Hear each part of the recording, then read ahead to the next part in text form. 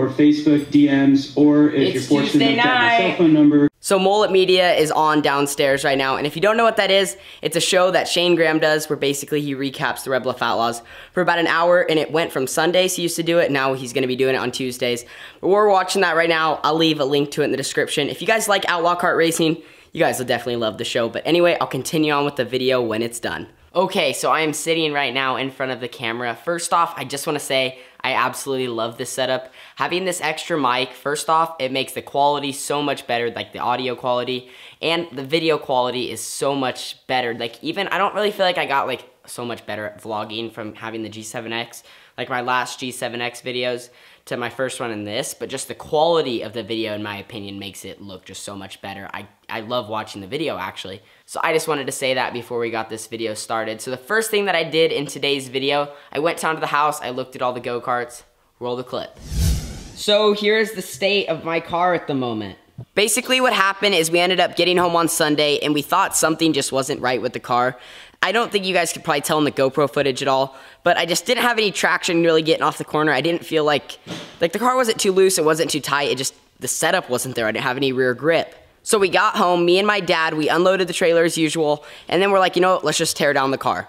We ended up tearing it down and it was cracked, or I should say the frame was broken in 2 places. Regardless of the state of the frame, I still did learn a ton on Saturday. I had some good racing, and yes, I was a little bit disappointed with the outcome. But you know what, in racing, sometimes it's just like that. Here's the frame, they welded it up. So as you can see right there is where the frame broke.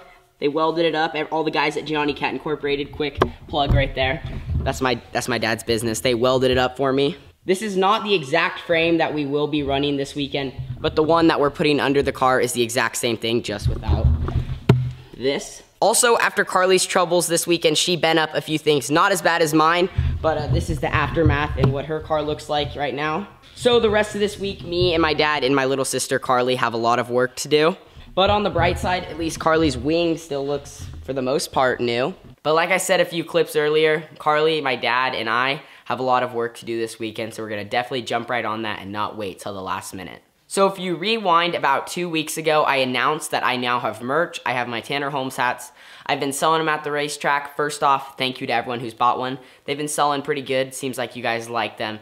And the guy who makes them, Roger Crockett Designs, once again, huge shout out. He makes such great hats. The quality of the hats is amazing. He's been doing lots of prototype hats, experimenting with different colors, and he's been coming out with lots of different ones.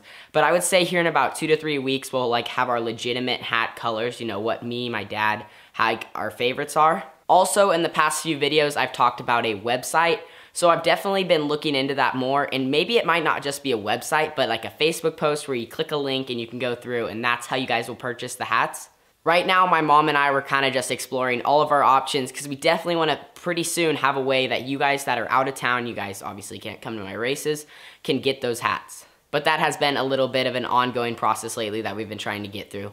Also, the next thing that you guys have probably been wondering about is about 2 weeks ago, I talked about a giveaway for some gloves. Now, trust me, I didn't forget. I was actually gonna do it the past week before this last Red Bluff Outlaw race, but I ended up getting sick like literally the night I was gonna shoot the video. So today, I went through all the comments and we picked one winner of the signed autographed gloves, but I'm also gonna throw something in with it.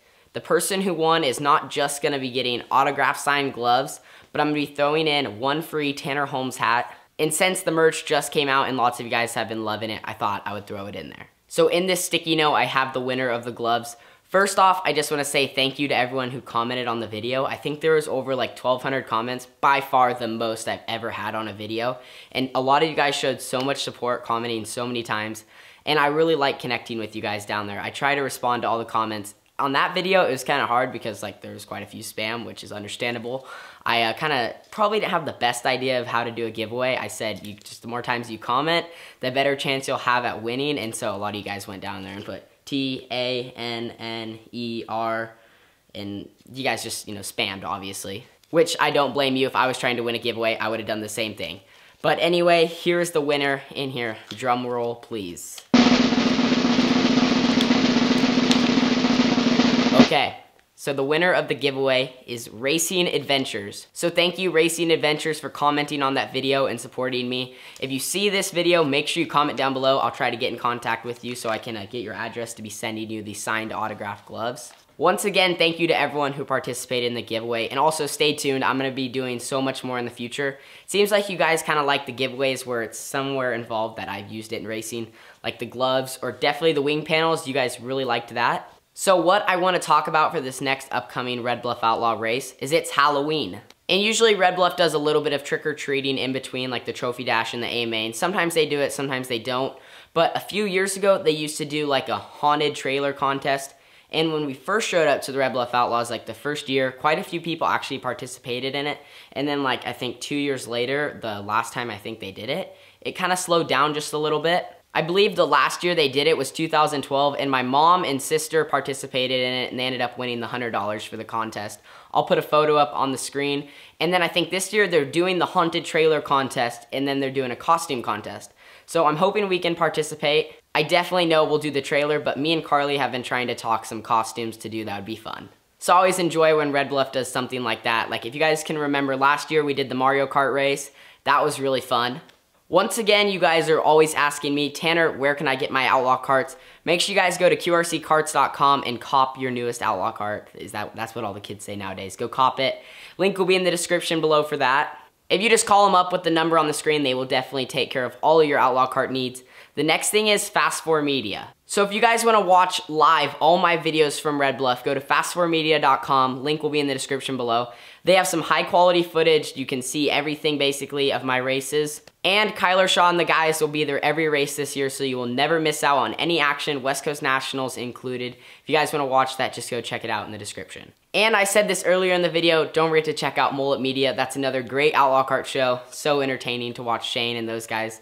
They might be going through a lawsuit soon, so make sure you check that out too. But thank you guys so much for watching this video. Don't forget to leave a like, subscribe, and share. And once again, oh, I was gonna say get your Tanner Holmes hats, but I'm not wearing mine. Mine's down in the trailer at Red Bluff. I'm going to try to put out a third YouTube video this week. I'm really not sure if it'll happen. Last week I was gonna have one, but then like I said, I got sick, so we'll kind of have to see. I'll either see you in the next one or at Red Bluff, but I'll see you later. Deuces. It's kind of weird. I have to put my whole hand. Like the other lens, I could just cover it. This one, I have to make sure I fix it. Or not fix it. I have to make sure I cover it with my whole hand. Well, see ya.